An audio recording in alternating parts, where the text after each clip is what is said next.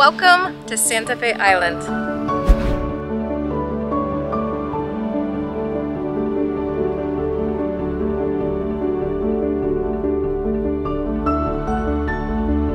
In this time of the year, June until November, they can find more fish in the cold water. It's cold for us, but this is wonderful for these animals.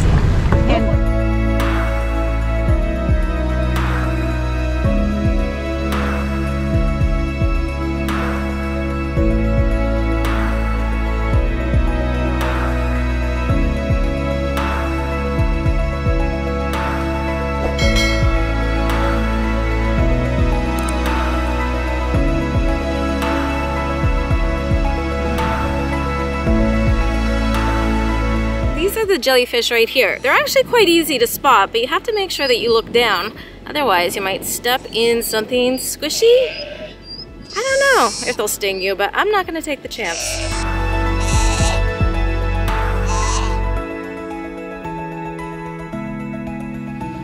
This is day 2 of our Galapagos cruise. We are at Santa Fe Island for the morning. This spot is known for lots of sea lions, and it's November. And that means we're also seeing lots of baby sea lions. They've just been born. They are so cute. But you gotta remember, don't get too close. These animals may not be afraid, but they are still wild.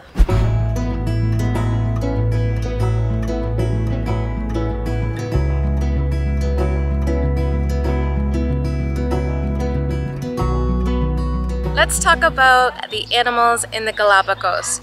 There are 15 known as the Big 15. They are the iconic animals of the Galapagos. Now every island is different. So say you're doing a 4-night Galapagos tour, you could probably see between 10 to 12. But if you want to see all 15, you have to stay longer, up to 2 weeks, to go to all of the islands. But let me show you the animals you can expect to see.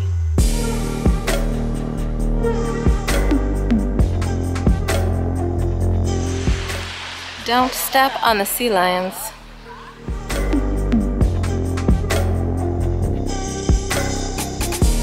I was trying to catch up and I literally almost stepped on this guy. Hard to tell the difference between the sea lions and the rocks in dry season. We must move on. There will be more sea lions. It makes it sound nicer when you say Galapagos in front. Yeah, it sounds exotic. It's not a rat, it's a Galapagos rat.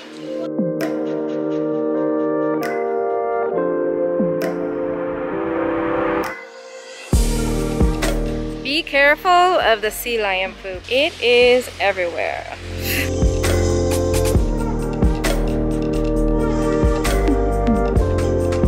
Now, this is a very interesting tree behind me. It's called Palo Santo, and I've seen it, Palo Santo, all over the Andes, and it's very important at Christmas time because they burn it. It smells like incense. It's like a natural incense tree. However, they also burn it because it gets rid of mosquitoes, and it's almost like a sage burning. It's considered to be a cleansing, so if you want to get rid of bad energy or bad things that are happening to you, you burn some Palo Santo. And so I've seen it in little pieces in Cuenca and other cities where people just burn it in a little pot, and you can smell this incense smell everywhere.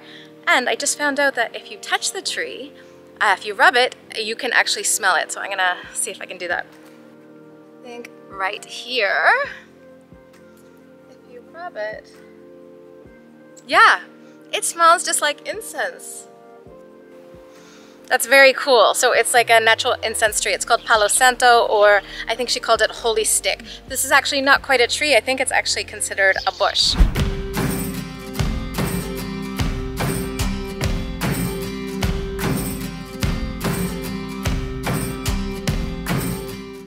And one of the things I really like about Metropolitan Touring is they do keep the group small. So we have a small English group of, I don't know, maybe 7 or 8 people, and then the 2 Spanish groups, because I think we have 20 or 21 people on board.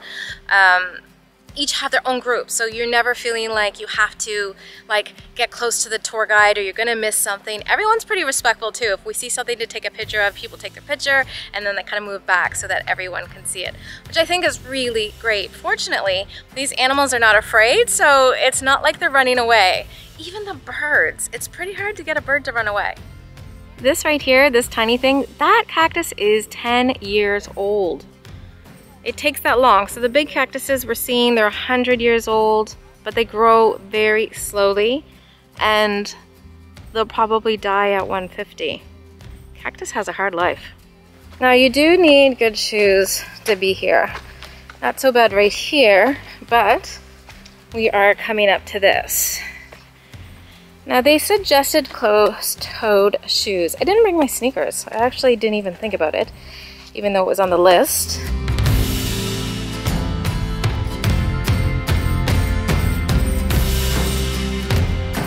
All right, let's talk about the best time to visit the Galapagos. So I've been here right now in November. I've also been here in May.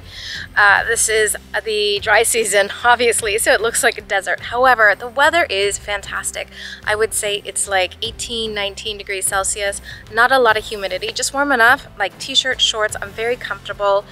Some people have a light jacket on because it's a little bit windy. However, if you come here, I've been here in May, it's very, very lush, much more tropical, very humid. It's just a different experience. You can't see, you know, the newly born sea lions if you come in May. However, February, March, April, definitely because it's rainy season, it is going to rain, a lot of heavy rain, and then also humidity. So I would say wet season, dry season, both equally interesting, different, but you do not want to plan for February, March, April because you could get rained out. And not a lot of people will be here. I think November or May. Those are both good dates.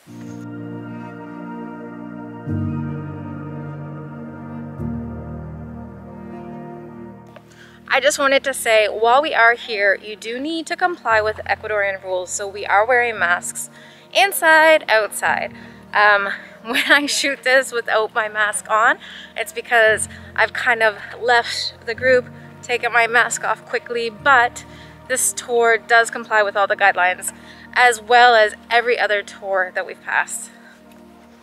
We're not gonna have to do it forever, but we do have to do it right now.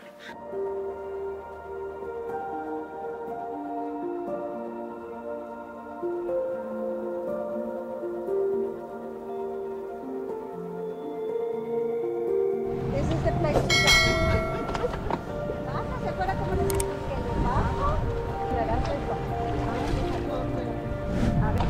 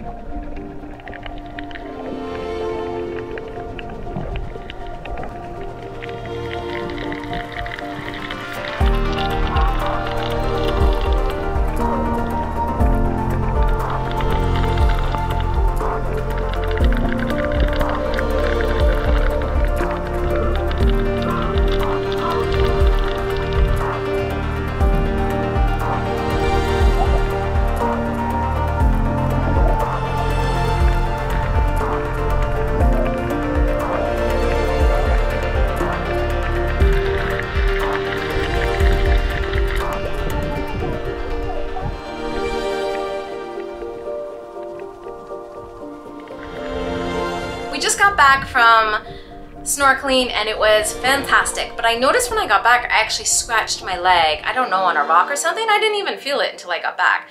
I have antibiotic cream, but I thought I should go see the doctor because it also looked a little bit inflamed. Maybe I dragged it over a rock. And so she looked at it and said, your antibiotic cream is great, but because of the inflammation, I have something better for you, and I also have a cream that will prevent bruising or minimize bruising.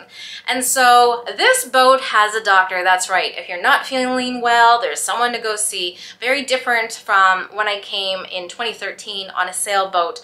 Obviously, people had first aid training, but there's an actual doctor's office.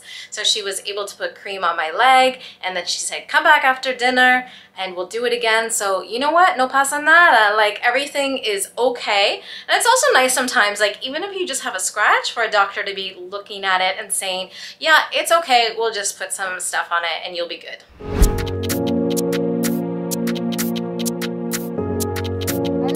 If it's clear like that, we will have a very nice view of the other side.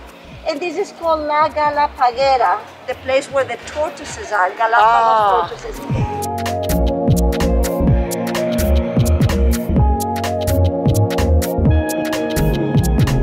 We've just landed on San Cristobal Island, and I know you're thinking, I thought no one lived on the Galapagos, that it was uninhabited just by animals. That's kind of true, but not true for all of the islands. There is a local population in the Galapagos, plus all the people who work here, they also live here. Lots of stores, shops, tour places. Last time I was here, I lived right beside the grocery store. Not the grocery store I live next to, but here is a grocery store as well. Lots and lots of restaurants for people who come to the Galapagos independently, but not cheap. It's very expensive, as a lot of things needed to be imported. I can't let you go, baby. I just want to tell you that. All right, so I am going to butcher this, but we are now at Galapaguera. So we went 1,800 feet, 45 minutes from San Cristobal up the mountain. This is a tortoise habitat where they are trying to bring back the population. There were 14 different kinds of tortoises in Galapagos at one point. Now there are only 11.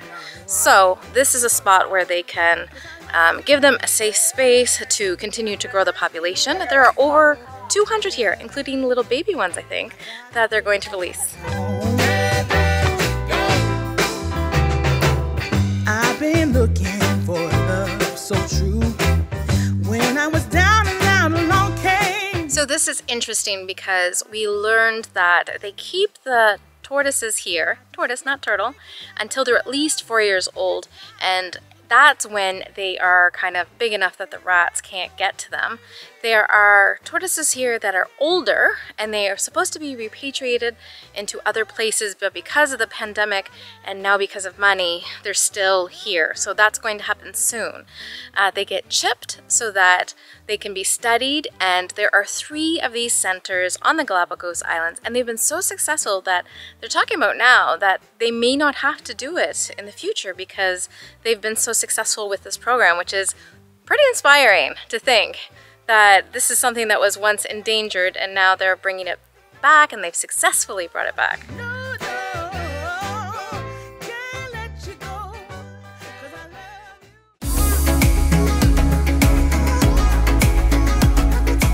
Welcome to San Cristobal Galapagos. We are in a town. So a lot of people think that the islands of the Galapagos are uninhabited, and that's not true at all. In fact, there are people who live on 4 different islands in the Galapagos. In San Cristobal, this is the political capital of the Galapagos. However, it's not the biggest city. In fact, I believe Puerto Ayora, where I once rented a house, is the biggest town.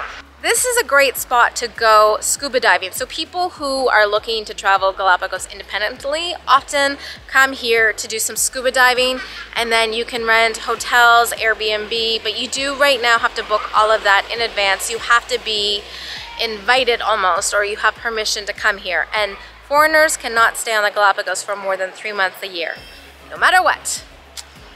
I'm only here for 1 day, but I'm gonna check some things out.